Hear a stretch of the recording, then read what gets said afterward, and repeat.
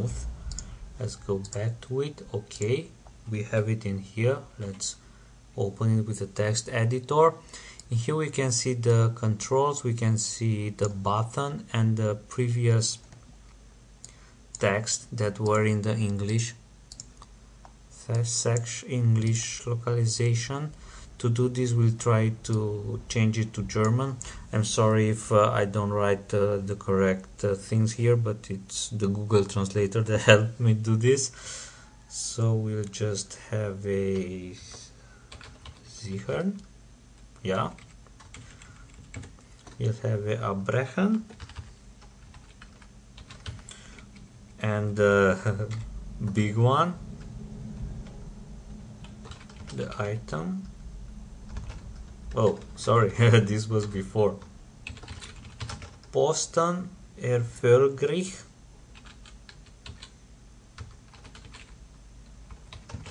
gespeichert. Probably is not correct, but this is one hard proposition for me to say. We just save it. We have it in here. Now we must go back and create a new folder. We just name it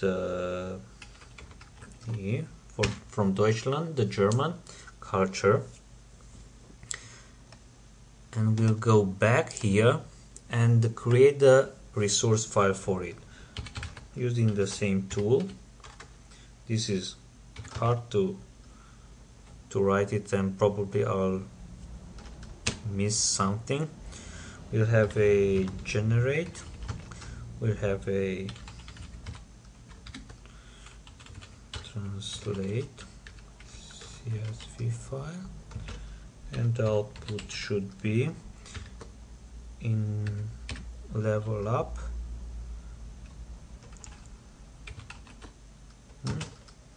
The culture should be Deutsch, and the file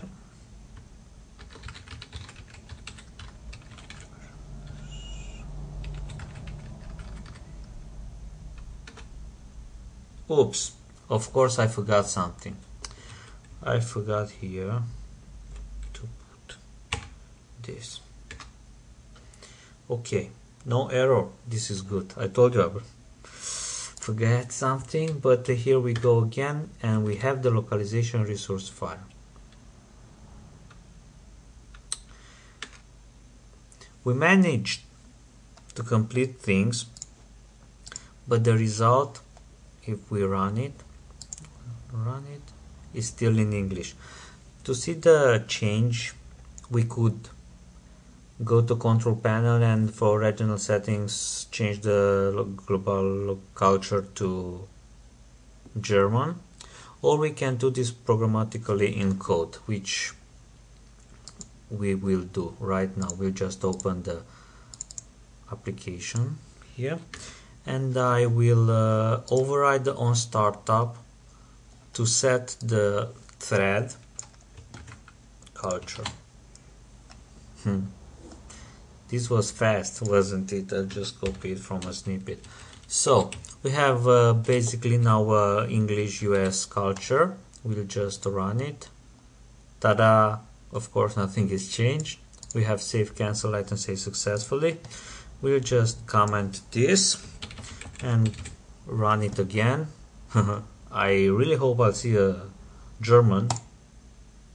Alright, we got sichern, abbrechen und very complicated to say.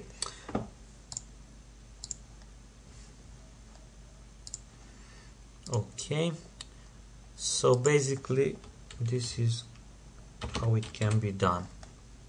Of course, in a real in a work time application, the user will change this preference from a menu or from some form somewhere, and he'll have the application in whatever language he desires.